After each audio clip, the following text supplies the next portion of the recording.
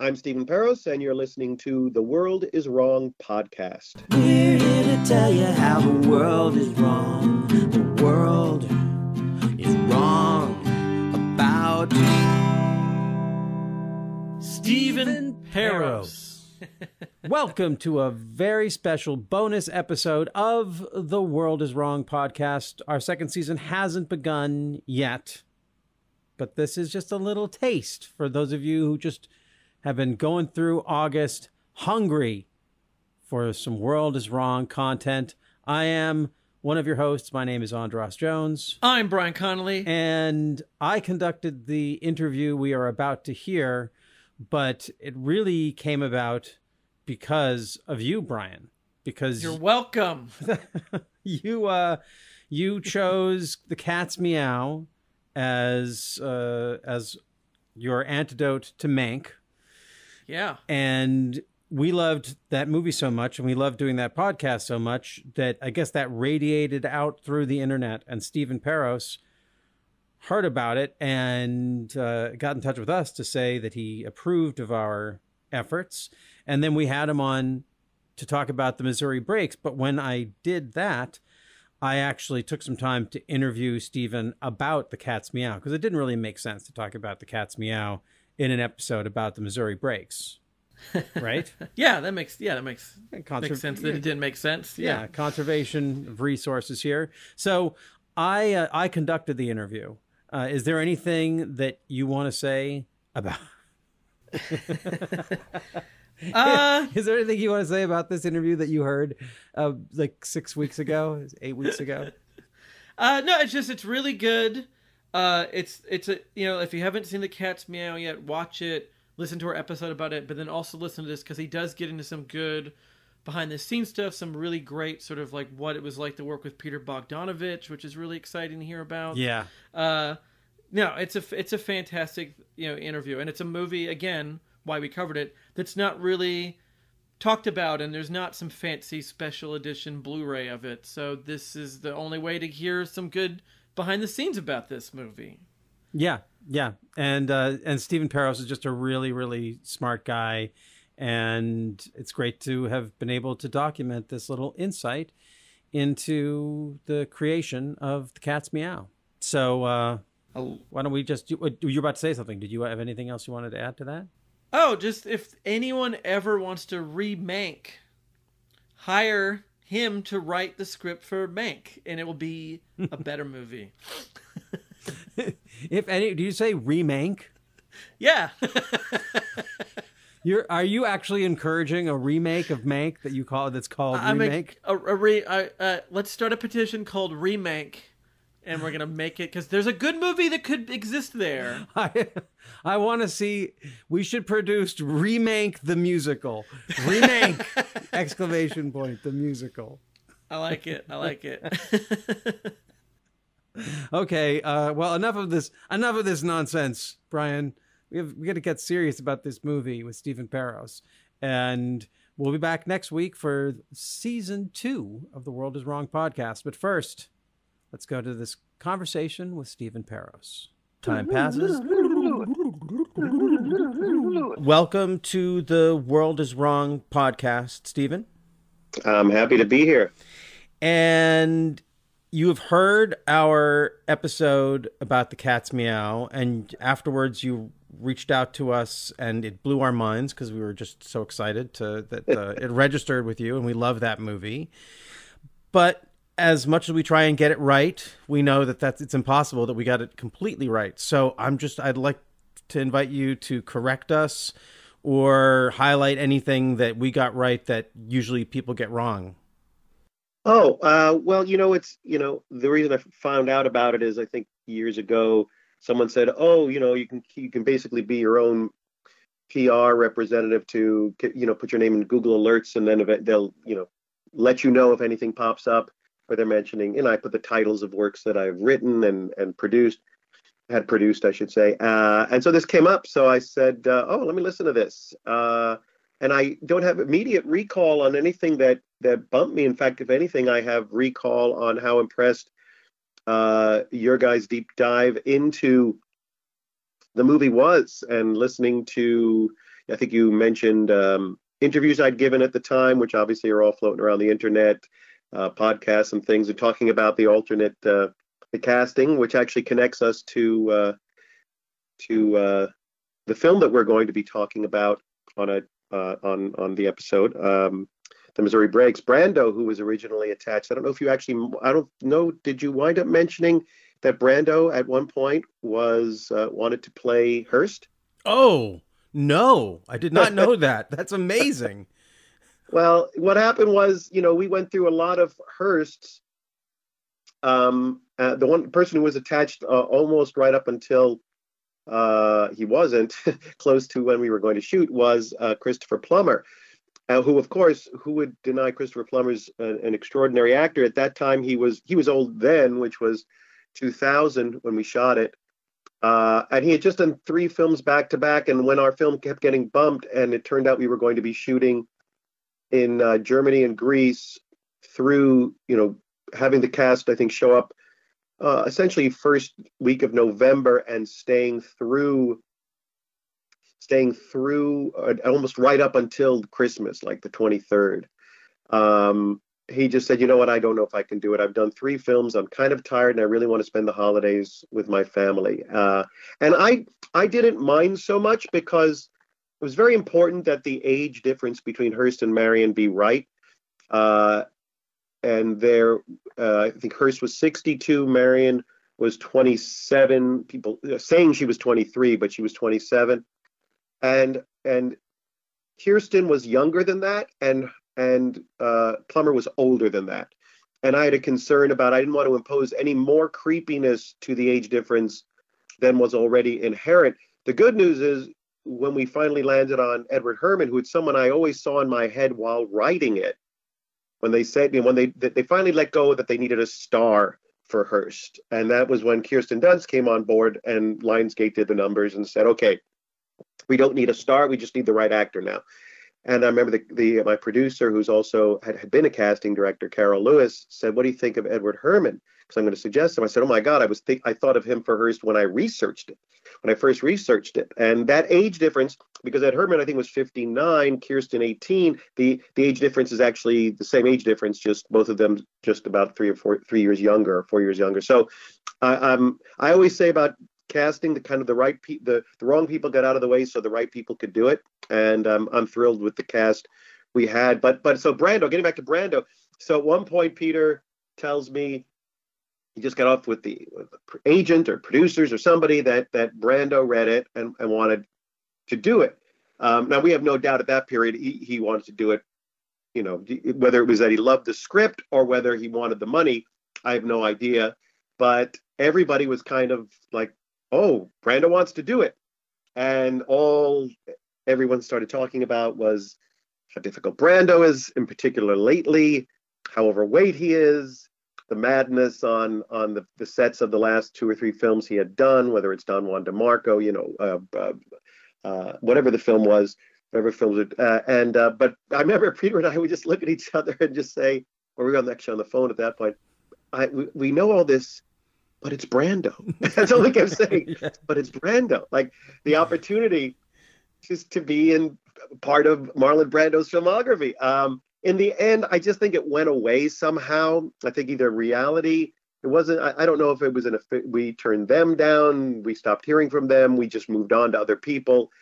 But eventually we landed on, or we got Kirsten, and then it didn't. And then once we got Kirsten, we said, can't put Brando and Kirsten. That just is wrong. And so Kirsten was literally this movie that I had, registered with the Writers Guild in 1990, finally getting, right out of college, finally gets made, in and out of possible productions, 3 to 4 different producers, almost got made a bunch of times. And then finally it's greenlit because an 18-year-old says yes. Everybody's, the fates of not only me and this project, 10-year-old project at that point, but, a crew of 40 to 60 to 80 people, the lives of all these, it's impacted because an 18-year-old who happens to be hot at that moment and has nothing booked before the start of the next year wanted to do an adult role. She just come off of Bring It On. and she wanted to be. She's here. She is being offered. And by the way, Kirsten was not somebody who came from us, from our brains. It didn't come from Peter or me or my producers. It was, I believe, one of the execs at Lionsgate, and I don't want to say which one it was because I'm not sure, who was on the phone with an agent or a rep, agent manager of Kirsten's, chatting. And then he's sitting there thinking, wow, we're still trying to fill the role of Marion. I'm chatting with someone who reps Kirsten Dunst. And he pitched it to. And then so it was kind of coming to us as Kirsten Dunst wants to do it, and we want you to say yes. And Peter was no fool. He also thought Kirsten was good for the role, as did I. So it was great to get her, and she dedicated herself to the part. Totally dedicated herself. She knew she was young, and so she on her own took movement. Went to a movement coach, went to a voice coach. She wanted to make sure she came across not as a kid, but as an adult. And I think she did a wonderful job opposite Eddie, opposite Ed Herrmann. And the maturity, this maturity just came through, which is sort of where we all got exposed to her with Interview with a Vampire. There's something in her that brings out this groundedness that's kind of fascinating. Have you followed her career since then? Oh, sure. Yeah. Absolutely. She's become a really, really interesting. I mean, she was, but she's continued to be a really interesting actress. Yeah, absolutely. And career directions unexpected. She's fairly without vanity. Just a real approachable person. I had a great time. I was on set the whole time. I was in Greece and Germany. I sat next to Peter in my chair next to him. He had no ego about having a writer on set. In fact, he wanted me on set. He's at the point in his career where he didn't see a writer as some sort of creative threat. And as a writer, what line you don't cross. You don't suddenly start talking directly to actors. You don't start. You observe. And anything you have issues or thoughts about, you say into the ear of the director and let the director do their job. Peter thought, okay, well, here I am. I'm going to be in the strange land in Greece and Berlin with this cast of 14 and all these historical characters. Of course, I want the guy who sort of has lived with this, researched it, and who also likes Daisy Miller. to be on set, and so he actually made sure that I was on set. It wasn't the lowest of budget; it was about $6.5 million, but every dollar counted in having the expenses of a writer on set, and also the theoretical added time. Everyone fears that if you have a writer on set, it's going to add time, because now suddenly the writer's going to always be chatting with the director. And that's going to eat up time. I'm giving them a new suggestion. Now we're going to do a take we wouldn't have done had the writer not been on set. Mm-hmm. But it never works out that way. I mean, it never works out when I'm on set. Whenever I've been on set, 2 or 3 days in, whatever producer was skeptical always comes over and says, "I'm so glad you're here." So it worked out great. We came in on time and on budget, even though we lost 3 or 4 days because of crazy torrential rains when we were in Greece shooting all the exterior boat scenes. And I remember when we came over, we all flew into Athens and then had to either go by car or a bus, which the crew did, to this little tiny town called Kyparisi on the eastern shore. Not to be confused with Kyparisia, which is a bigger city on the west, but Kyparisi. And the reason was we needed a town somewhere close to where was the closest coastline to Berlin that had somewhere where we could have a port that we could that could be both where we could have where they disembarked and where they embarked and disembarked. So two distinctly different docks that could fit a 200-foot steamer. And so the Greece coastline is very similar to California coastline, with hills kind of going right up to the ocean. And so that's where we were. But when we came in, and I came in on this on one of these little ferries, little houseboat things, and there was a storm, huge storm, and this ferry's rocking back and forth. And first thing I see is this, because you're coming in at night, it's dark silhouette of a ship and lightning flashing.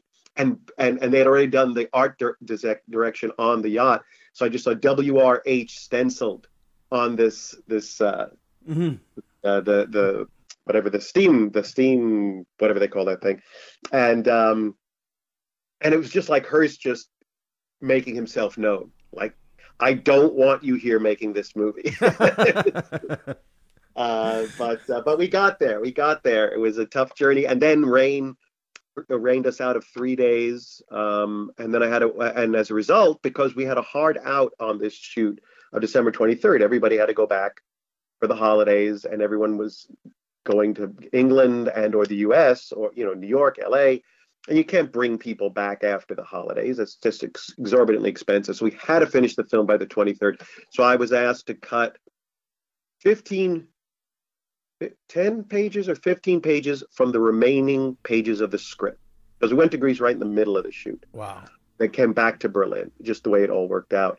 So I cut, I think, about, and then combined or rethought a scene, all of which I'm happy about doing.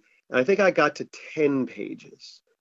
And I was giving Peter thoughts about the other 5, and he said, you don't have to cut any more. 10 pages is fine. I'm going to finish the fucking picture. You don't have to forgive the colorful language, but I wanted to quote Peter. Yeah, no. Colorful language is encouraged. Yeah. Yes. Well, and sure enough, we did. And one great example of that is the scene where Marion realizes that Hearst knows about them and goes into Chaplin's cabin, and he's looking at the shoe, and he's thinking about the gold rush and the comedy scene. And he says, basically, it starts with her walking in with, if you're starving, would you eat your shoe? Then they talk, then they fight, and then they reconcile, and then they're on the cabin starting to paw at each other. Now that, if you really watch it, is a 2.5 minute single take. It's one camera move that goes from 2-shot to close up to another close up to wide shot. And the idea was, Peter's like, I know how I'm going to, the creative ways I'm going to shoot this movie to make sure I finish this movie. And so it's the only thing he shot a lot of takes on, because he generally didn't shoot a lot of takes, because when you shoot a 2.5 minute take, there are a lot of variables. Did someone go up on a line? Did the cameraman bump? Any number of things. But we got it. And so that's ways that Peter said, we don't need to cut anymore. And he was able to, and he's always been a fairly economical filmmaker. His mentors were, he doesn't shoot more than he needs. He shoots like John Ford told him, shoot so it can only be cut one way if the film was ever taken away from you. So yeah, it was quite the experience. Well, that let's dig in a little bit to the process with Peter Bogdanovich, because he seems like, I don't know if he was who you imagined to direct this, but in retrospect, in the same way with Edward Herrmann, like I miss Marlon Brando being in this, but I love like this. I think this is maybe, I haven't seen everything Edward Herrmann's done, but this has to be one of his greatest performances. Thank you. It really is. He's really quite extraordinary in it. He was hired only 10 days before the shoot, I think.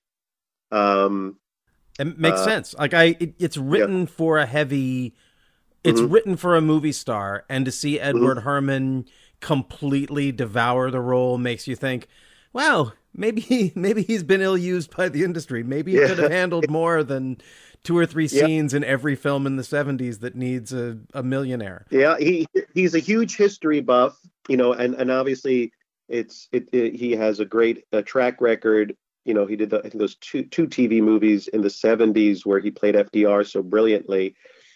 And he's done a lot of historical characters, and he's just a history buff himself. He reads and knows. And so he came in knowing a bit about Hearst, but it was interesting for me as a writer and also as a director. I've directed 2 independent films. I went to NYU to be a full filmmaker.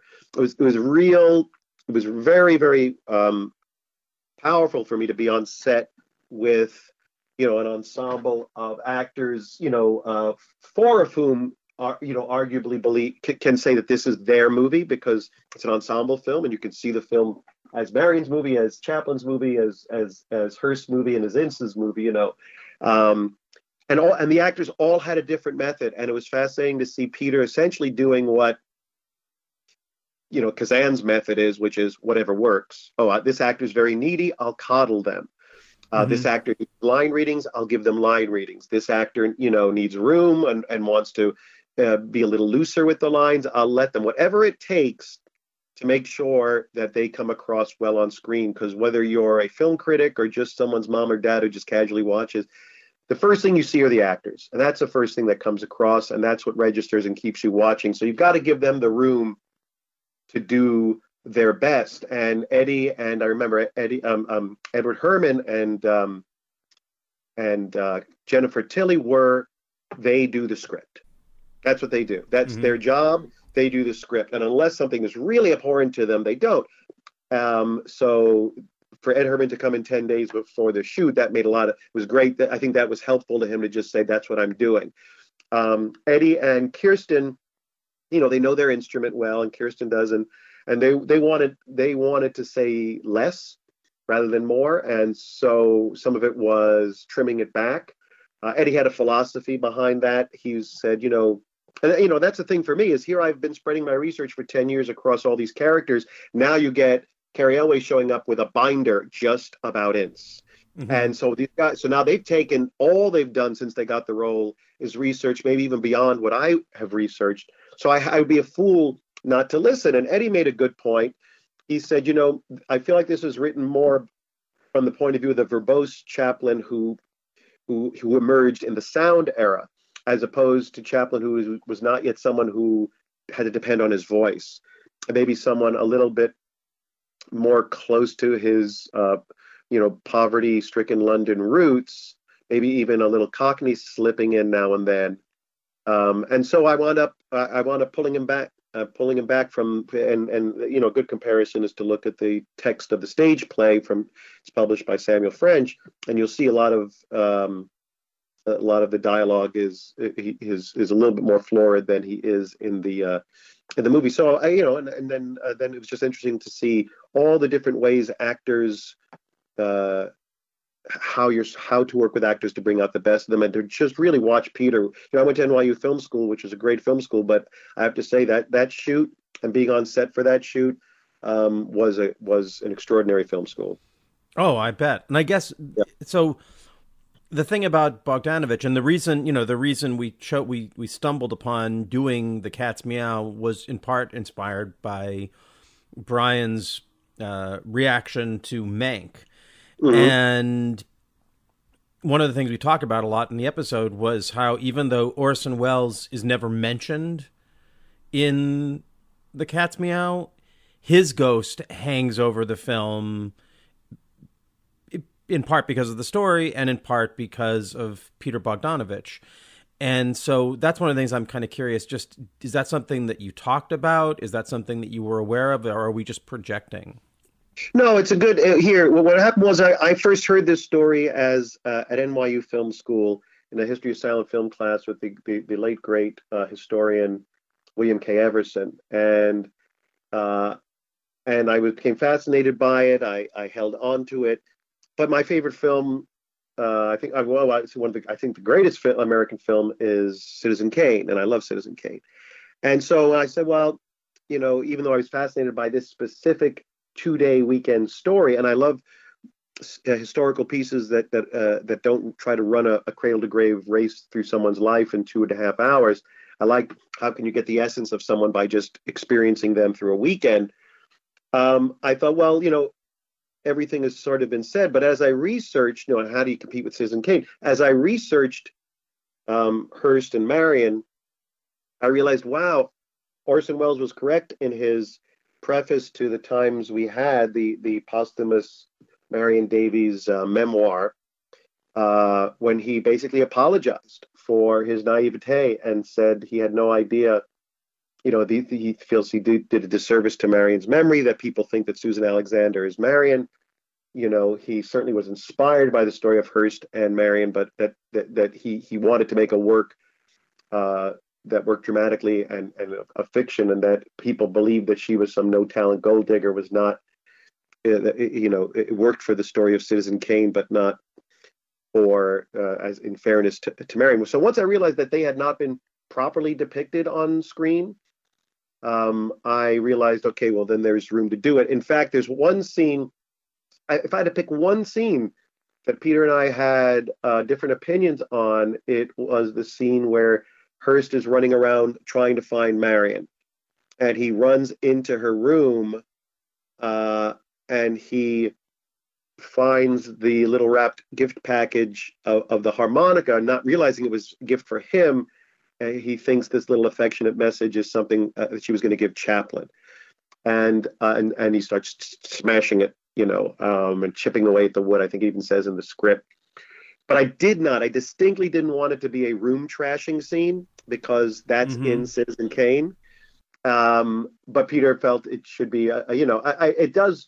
I think I was more. I didn't want the comparison. It is organic, dramatically, for him to do what he does and trash the room, but I just was concerned about the comparisons to Citizen Kane in that moment, so. But other than that, we didn't really talk much about it beyond that. Peter, remembers that it was something that was supposed to be in early drafts of Citizen Kane, and that I think the quote, it may be apocryphal, is that part of why Orson Welles cut it out was that he believed that William Randolph Hearst would have shot and killed and covered up a murder on his yacht, but he doesn't believe Charles Foster Kane would have.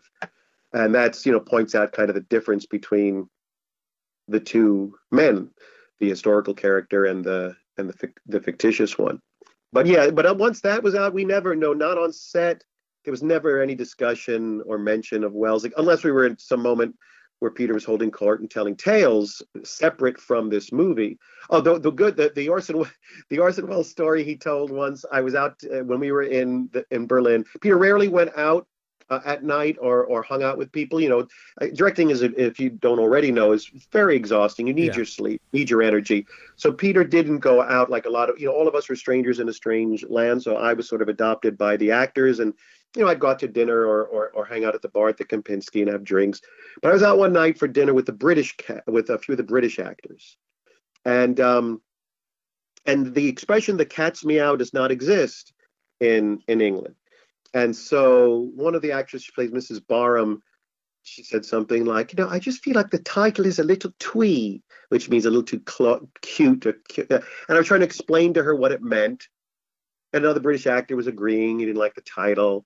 And then Peter was, one of the rare nights, Peter was out to dinner. I think it was business. Someone was in Berlin who he had to have a business dinner with. And he stopped by our table. And Peter, they're talking about the title. He said, I'm going to tell you a story. He said, The Cat's Meow is a perfect title. I'm going to tell you a story about why I know it's a perfect title.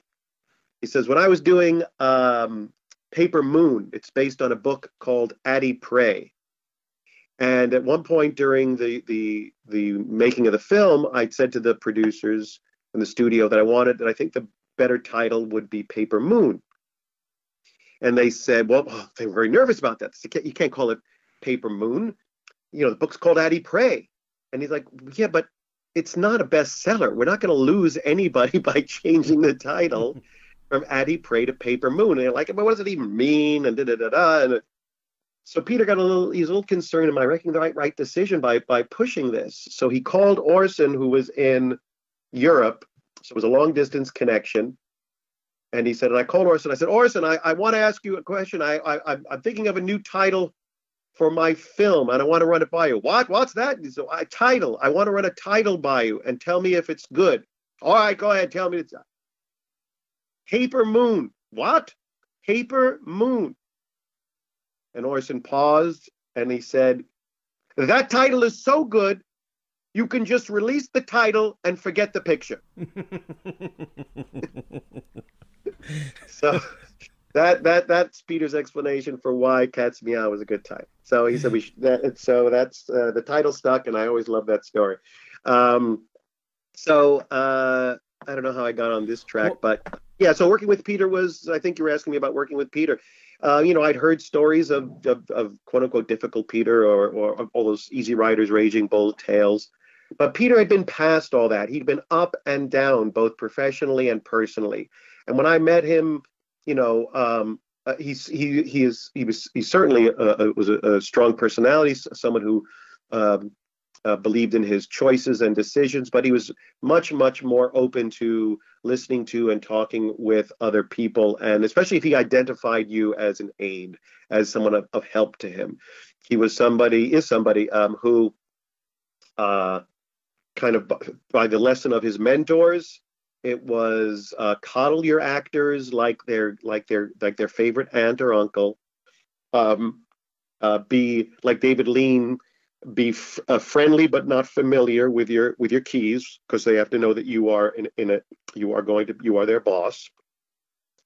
Your DP, your production designer, etc. And give the look of fear to your producer every time they walk on set, so that they know you better not be walking on here. You will not be hanging out here unless there's a reason. So they are very careful coming in, and you don't want to make them feel like they can sit next to you too and keep giving you suggestions the whole shoot. The time for that is over once principal photography begins. And for me, like I said, he identified me as an ally, as someone who was going to help make his vision better. And that started because he got involved a good year. I think it might have been late '98. So I was going back and forth chatting with him. He wasn't living in LA at the time. I was in LA. He was in New York. I visited a couple of times. I'm from New York, so I visited him face to face. He was in LA. We'd visit face to face. So we had already gotten very familiar. We knew that it wasn't about my movie versus your movie. It was let's both make the best movie, like it was a child we're taking care of. So we never had one argument. We had well-reasoned disagreements, and then one of us went, "Oh, okay, that makes sense." So yeah, it was a great. It was a terrific experience. It sounds like something that you're proud of. I hope it's something that he's proud of. I think it's a really, for a director like him to be able to work with what looks like a great deal of economy, Mm-hmm. and yeah, it's just like as you said, I'm sure it was a film class for you, and watching it, you can get a real sense of mastery from. Oh yeah, what he's it doing. was like 31 days, 2 countries, a yacht, period. And he's 59 at that time, when we made the film.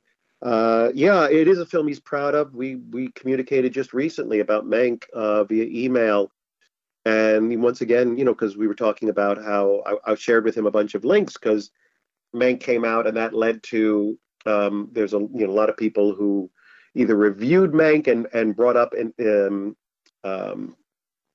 Cat's Meow extensively and talked about comparisons, or wrote articles, or even did a show like yours, actually singling out Cat's Meow as a reminder to people about a better depiction of Hearst and Marion. So I wanted to share those with him, and he once again reiterated we made a good picture, and yeah, he's proud of it. I think he's really pleased with how the film came out. Cool. Well, I just want to ask you one other question about the history, because I'm a big fan of Karina Longworth's You Must Remember This podcast. And as we're recording this, she's in the middle of a series about Luella Parsons and Hedda Hopper. And in that, and actually in the most recent episode, sort of synchronistically, she referenced the story, didn't reference Cat's Meow, but referenced the Ince, Hearst, Chaplin, Marion Davies story, and basically debunked it. Said there's no way this could have happened because Luella Parsons was already, or at least the Luella Parsons part of the story could never have happened because Luella Parsons was already well in with Hearst by the time this happened. Now, it's not your responsibility to be historically accurate, but I'm just kind of curious if you have anything to say about that. Well, when I first researched this, it was pre-internet, and so I researched, autobiographies. Particularly as a writer, you want to be able to get their voices. And Luella's wrote an autobiography where essentially she says at the beginning, "You can't believe a word anybody says." And Chaplin totally lies about having been on the boat when everybody he knows, including his DP and all sorts of people, have said he was on the boat. And I've been told for at least a couple of years, "Oh my God, you have to listen to Karina Longworth's podcast." And I'm just not someone who has yet made it a part of my my daily thing to listen to podcasts, although I would love to be that person. I don't know how.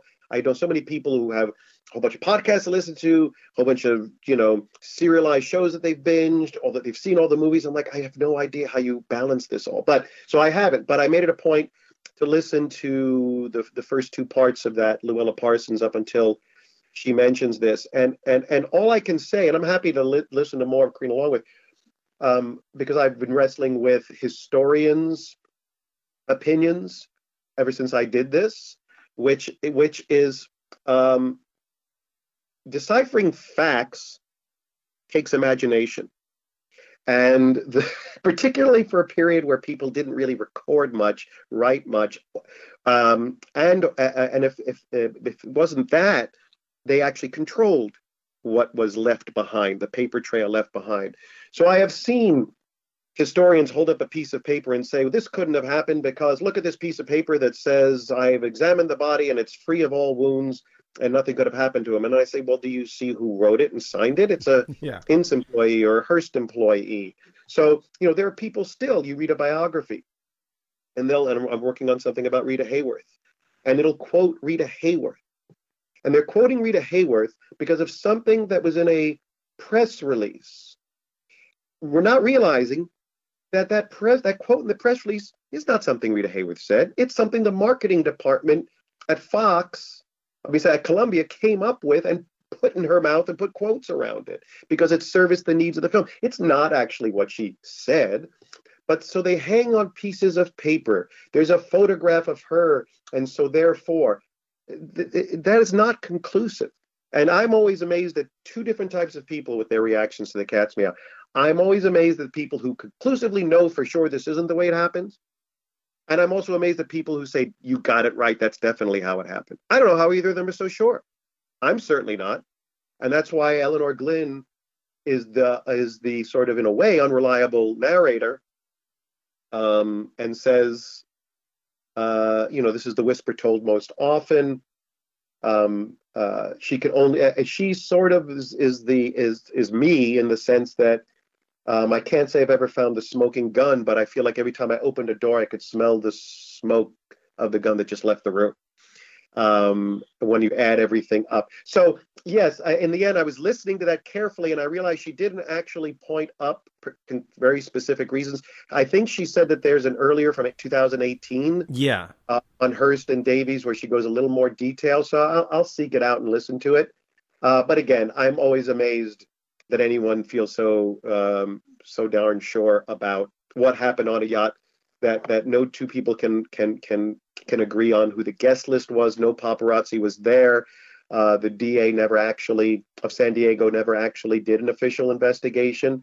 And then when they said, we've done a pre-investigation, decided not to do one, and they only questioned two Hearst employees, Dr. Goodman, and I forget who the other person they questioned. And then never even named Hearst in their report.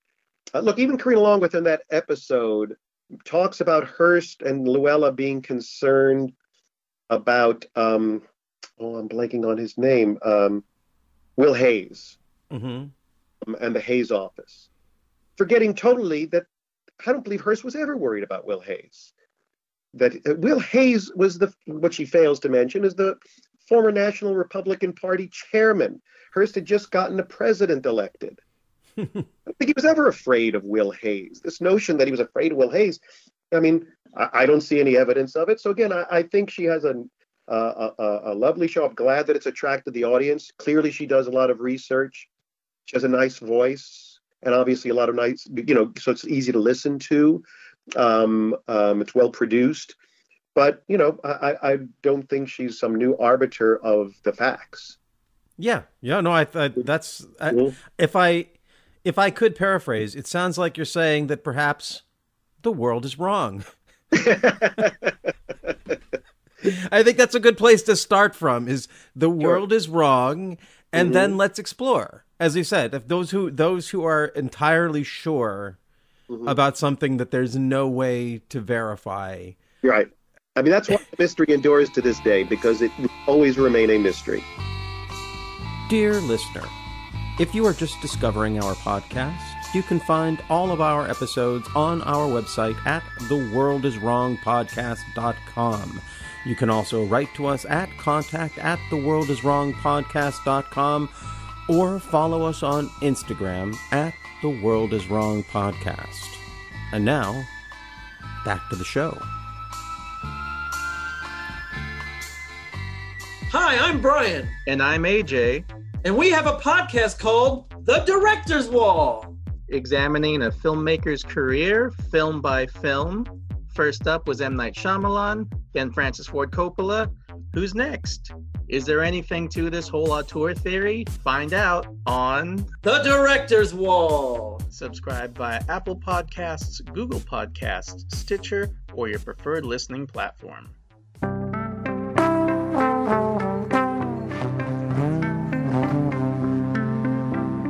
Radio 8 Ball. Andras here. When I'm not co-hosting The World is Wrong podcast, I'm hosting and producing the Radio 8 Ball podcast, where we answer questions by picking songs at random, like picking musical tarot cards. We've hosted musical divinations for people like John C. Reilly, Patricia Arquette, Tig Notaro, and Fred Armisen, and hosted over 200 songwriters, providing the randomly chosen answers, from Inara George and Dan Byrne to Mose Allison and Alan Toussaint. That's Radio 8 Ball, all one word. You can find us wherever you get your podcasts and download our app from the iTunes App Store. Show.